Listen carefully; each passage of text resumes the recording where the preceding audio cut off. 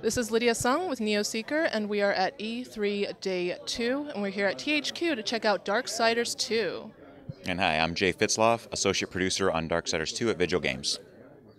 And we got to play the game earlier, and we saw a lot of changes between Darksiders 1 and 2 that were frankly pretty damn awesome. So some of those changes that we saw, we'd like to highlight are a lot more RPG elements, like tiers for the skills and equipable weapons. Could you talk a little bit about some of these changes that we're seeing? This more lean towards RPG over combining with the action. I think my easiest way to explain it is in Darksiders 1, when you played War, character progression was linear. You and I would play, we'd begin the same and we'd end basically the same. So what we wanted to do was make the experience more personal by having it more you're always actively changing your character and customizing it. So that's where you see, like you said, the skill trees, the loot drops, the leveling, and even now you buy in our hub towns the combat maneuvers for scythes, heavy weapons, light weapons. And what that does is, within an hour or 2 hours, you and I are already going to have different divergent characters. And by the end of the game, very much so. We have our skill trees, but by design, you can't have all the skills in the game. You have to pick and choose your direction. I think more or less people will go in a direction that fits their playstyle or kind of their preferences, but also it opens up that possibility of a conversation over, I built my character this way, or have you tried this, or did you ever find this weapon, or try this combination of attack methods. And so it's really makes Death a more customizable and exciting character, in my opinion. So there's definitely this greater emphasis on giving players more freedom in how the character progresses, despite the fact that you are playing a pre-designed character. Yeah, correct. I mean, it's Death, and you want to be fearsome, and you want to, and he's a tough guy. But at the same time, all that progression, and we're very careful about balancing. We want to make sure there's no secret combination that breaks the game, and the equipment too. We don't have CG cutscenes this time. I think you might have noticed that because when you equip something, you visually see it on your character, and then in the cutscenes, you're wearing what you're wearing when you're talking to someone or during an action sequence. So again, when you build your character, you see it in the flesh throughout the game. Another major difference we noticed was also, if anyone's played Darksiders 1, they would know that when you play as War's this huge guy, he looks it and he feels it. And even though Darksiders 2 is still the same, more or less, vein of action game, it feels like a totally different experience, different character. Can you talk a little bit about what you guys did to really contrast Death with his younger brother? Yeah, so when we sit down, we say, all right, we're getting to make Darksiders 2. What do we want to do? And we say it'd be unfair for us to use War again because there's 3 other horsemen, so let's switch it up. And then, of course, we chose Death because he's obviously the most well-known of all of them.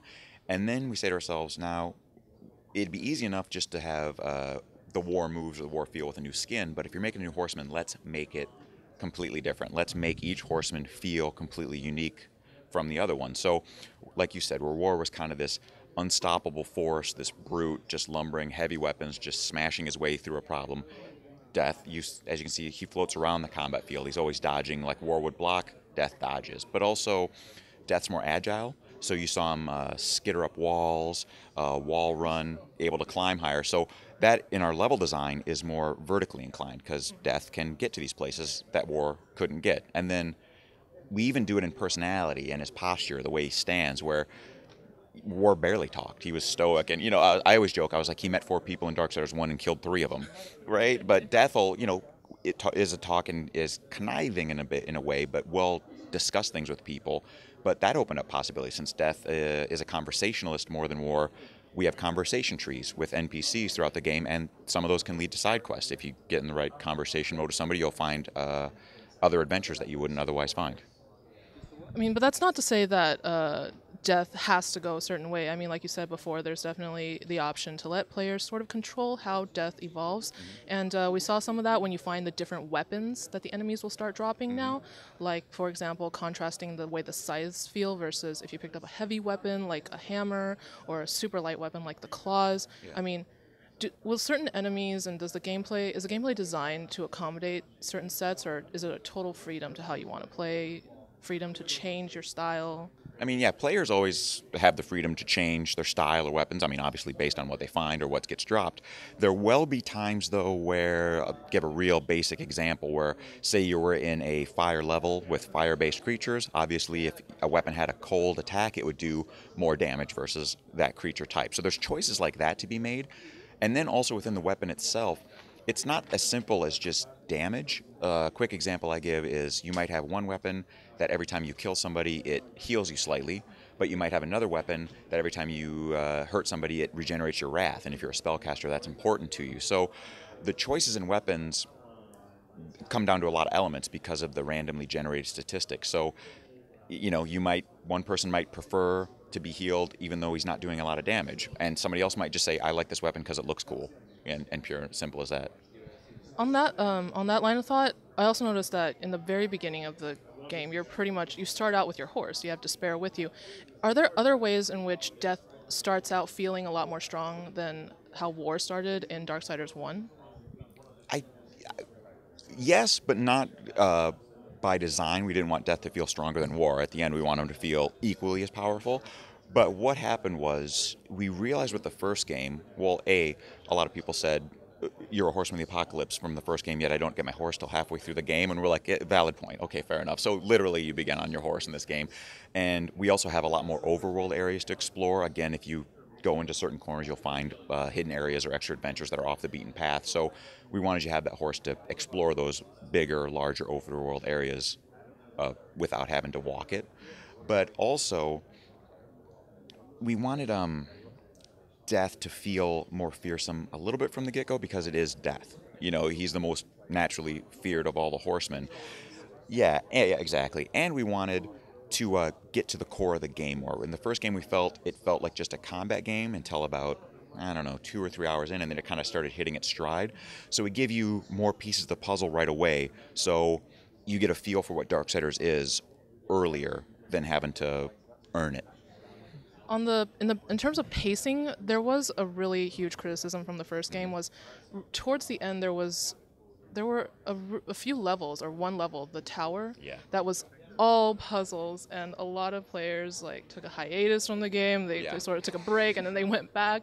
Is that something that you guys considered in the second game? Maybe broke down the puzzles a little bit, or reduced the number of puzzles that Death has to do? Yeah, if we figured, so if you break down Darksiders 1 between combat, traversal, and puzzle solving, and say there's a certain percentage of each of those three, Darksiders 3 is still basically that same breakdown of percentages. However, we're super aware that Darksiders 1, the difficulty scale would go up, but then there'd be these spikes like that. So we're very conscious of making sure it's a progression, but without the spikes. So it's consistently moving like that, escalation without those super moments of frustration that some people had. And speaking of the tower, we also designed all our dungeons, so there's only backtracking if you want to do it.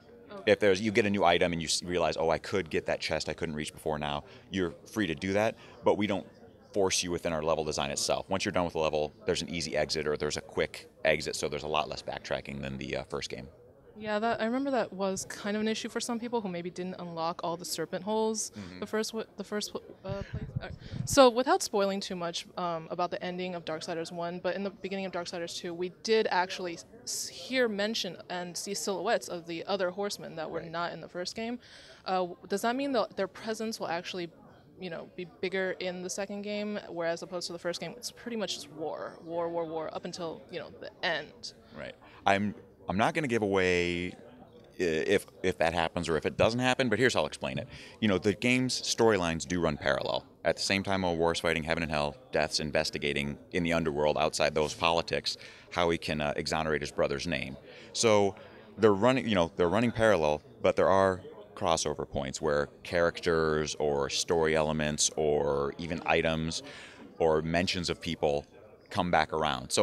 But we had to be careful. If you've played Darksiders 1, they're there for you as kind of like that aha moment. They fill in holes in the story. But at the same time, if you haven't, you're not going to be lost. You just be like, oh, that's cool, like whatever. And I think an example of that you saw in this demo is at the end of this demo, you're going to meet the Crowfather, and he turns into kind of a facsimile of War. Now, for a player of the first one, it's great because you'll say, wow, now I know how to control Death, and I can see now that I'm fighting War, how different the two characters are, because I can see how War's this heavy combatant and what he's doing to me. But if you haven't played Darksiders 1, it's still a cool fight. It doesn't matter that you didn't experience War. It's still cool regardless. So, in terms of the characters in this game, are we going to see a lot of returns? Like, for example, Samael was kind of a big thing. I can't say. There are returns, but I can't say specifically. Hand me the mic. Can we redo that one? Sure. So, are we going to see a lot of cameo appearances from characters in the first game? Like Samael, I mean, he was kind of a big deal, and he did say some pretty foreboding things. There are cameo appearances, but I'm not going to say who or what happens. Because, I mean, with a game like this, it's story-driven.